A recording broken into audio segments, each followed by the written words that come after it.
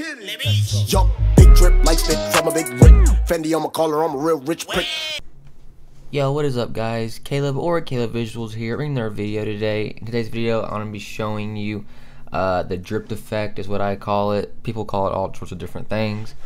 But I'm going to show you how to do it with this picture here. Recently put a picture of the drip effect on my Instagram here recently, and it's been getting good feedback and all that stuff, so I want to go ahead and show y'all how to do it. It's very straightforward, don't need any plugins, anything special, just need Photoshop. So first what we're going to do is we're going to zoom into our photo 100%. I am going to grab, I'm going to change the color right here. Okay, so we're going to pick a color. I'm going to do like a purple and white, how I did on my Instagram photo. So we'll say purple there, and then white here. And then we're going to select our brush. Make it a little smaller, like we'll say about 6. And then we have to start filling in the eyes. Kind of just, it's random. Just mix it all together, and I will switch to white and mix the white in. Kind of, usually I try to cover like the whole eye, most of the eye. Alright.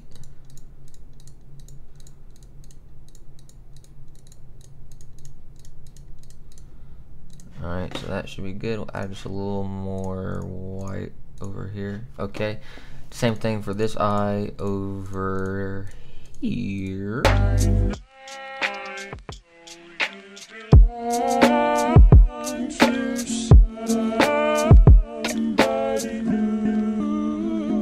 Alright, so bam. So now this is where the tool liquefy comes in. It's actually what it's called, liquefy.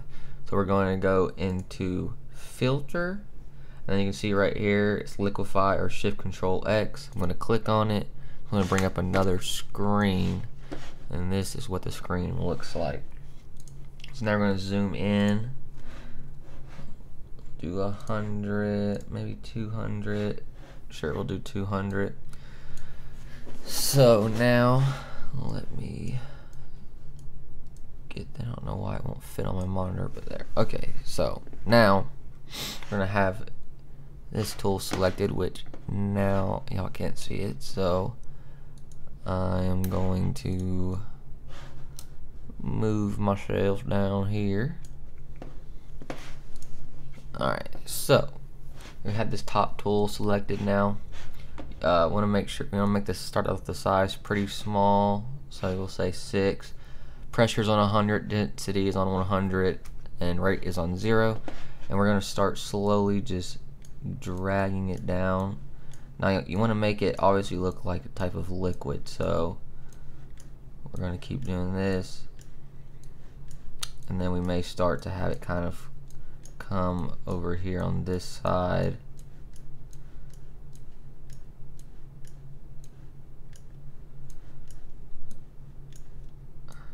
Now on this side, I do not know why it is glitching like that, but it's fine.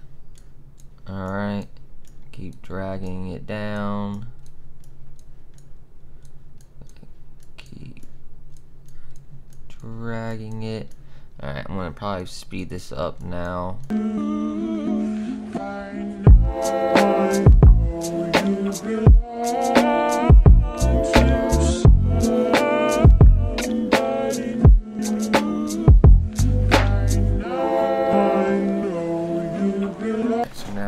Right eye done.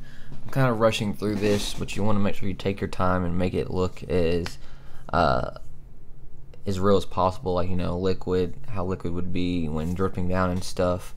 Now you see what we have black kind of in it. It's with her mixing in with her her eyelashes and stuff, and I actually don't mind that. I actually kind of like that, so I'm gonna probably go back and add a little bit of black to her lip, so we can mix it in with that. Just make it 6 and bam, bam, bam.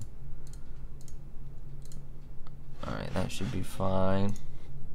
And go back to liquify. Zoom back into 200 and start messing.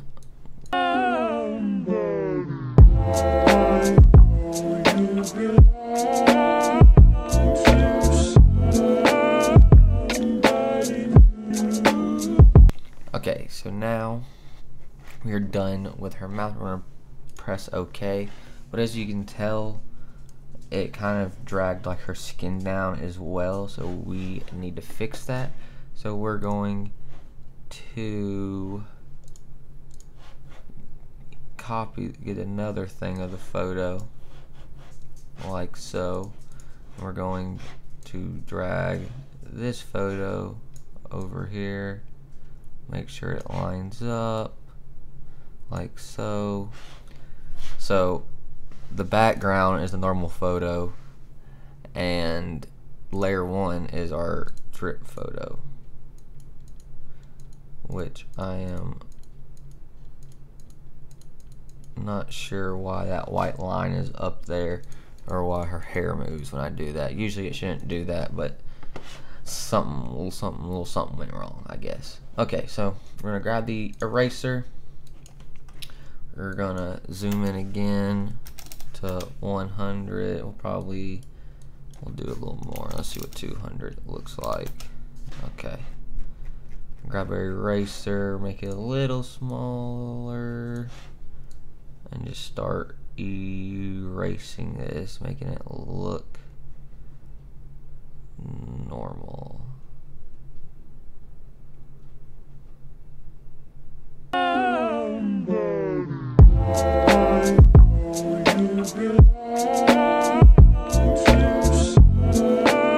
Alright, now that it is erased, we are good. So now it looks a lot more clean. Her skin's not pulled down, her skin looks normal.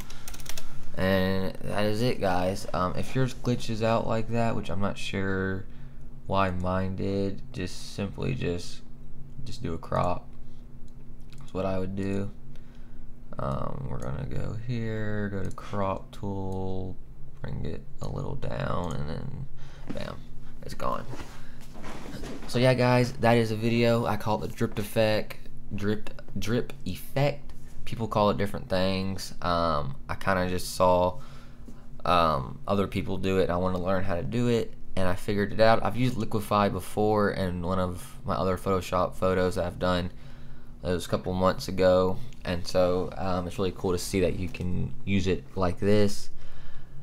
I see people do like little overlays of animations over the eyes and mouth, and I do like that, but I think this looks way more like more real and more organic, I guess. So that is it, guys. Obviously you can take more of your time, you can make it look better, you can make it look more liquidy, you can make more designs, make it random, make the hair liquidy, you know.